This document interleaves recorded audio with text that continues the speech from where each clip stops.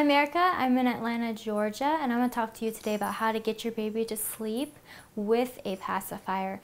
Now, some parents don't like using a pacifier, some parents can't live without them. If you choose to use a pacifier, be sure that you find one that fits your baby. They have several different sizes and several different nipple sizes that fit for each baby. So if your baby doesn't like a certain one, but you really want them to use one, just find a different brand and just try out different ones.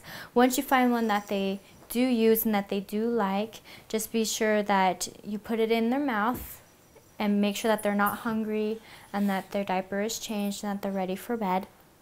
Go ahead and put it in their mouth and just kind of rock them to sleep and make sure that they're calm and everything like that. And then as you're rocking them to sleep, be sure that your baby isn't all the way to sleep before you lay them down.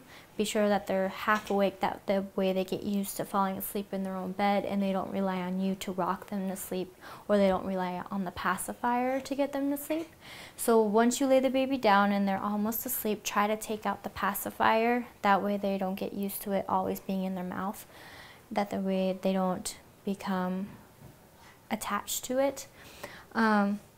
And then once you do that, cover them up. Make sure the blanket is snug around their body. That way they can't roll around or move, especially when they're an infant. Be sure that the room is warm and that the lights are dim and that it's quiet enough for the baby to go to sleep.